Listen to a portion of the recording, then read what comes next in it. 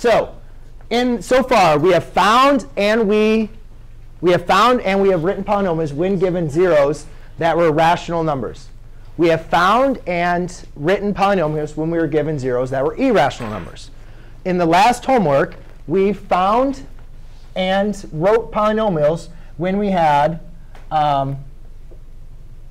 let's just do this. I, negative I, 1 minus I, 1 plus I. When we were given complex zeros, correct? Right? We talked about I last class period. Yes? Anybody? Yes? OK.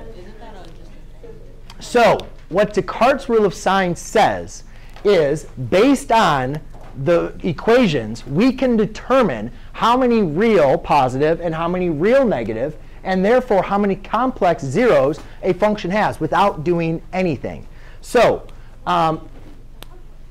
well, it's just a way from inspection. You guys can quickly, it's a good way to check your work.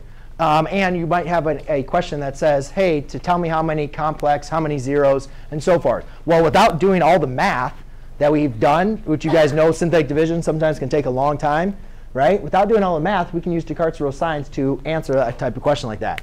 First of all, based on the degree, we know how many zeros does this function have? 4. 4. OK.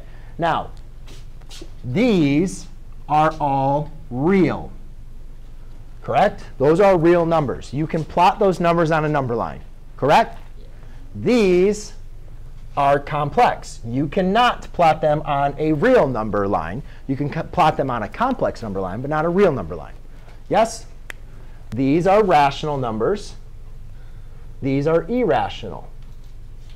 But they're both real, right? Some are negative, some are positive. OK? Also, just a note, remember complex zeros always come in their conjugate, right? They always come in pairs. OK? So what Descartes' rule of signs says is I can determine the number of real positive zeros by the number of sign changes minus an even number. Kind of looks confusing. It's much easier just to do. So we start with positive x to the fourth. Then we go to negative x cubed. Do you guys see how I went from positive to negative? So I can have one positive real zero. Then I go from negative to positive. I can now have 2. And then over here, I have another positive change. Correct?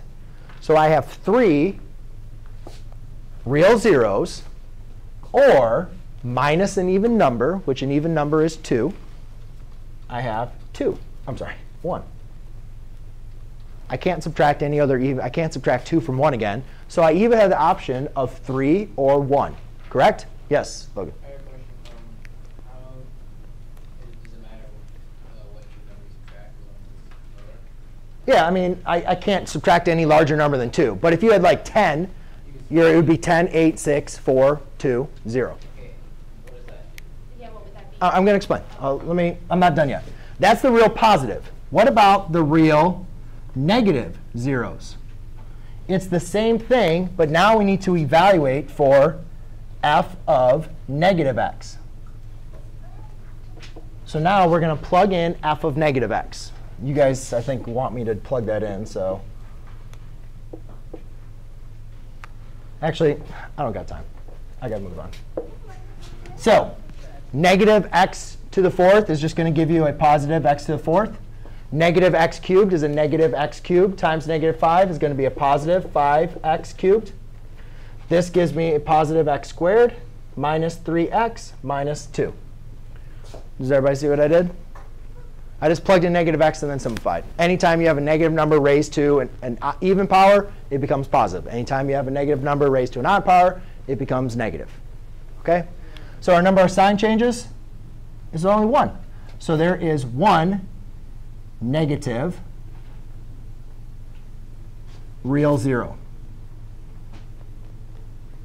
So to understand this, I like to use a table. It's a bad table. OK, so here we have the reals.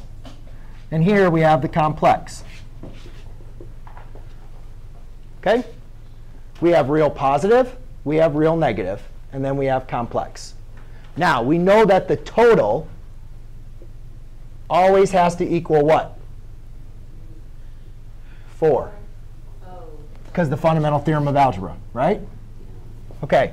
So I said one possibility was there to have 3 real zeros. So if you have 3 real zeros, it says you have to have 1 negative 0, right? So we have to have 1 negative. Is it possible to have any complex then? No.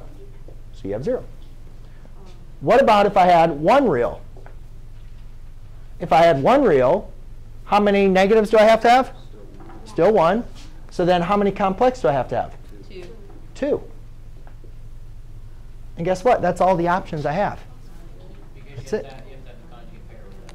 Right. So what's nice about this, what's important about using the Descartes Rule of Signs, yes, Dean? I got 2 complex and 2 real, and then when I went to the back and checked, it said 4 complex and 2 real, and since it's fundamental, I was like, how could that be? It can't be. I'd have to go and take a look at that individually. So the main important thing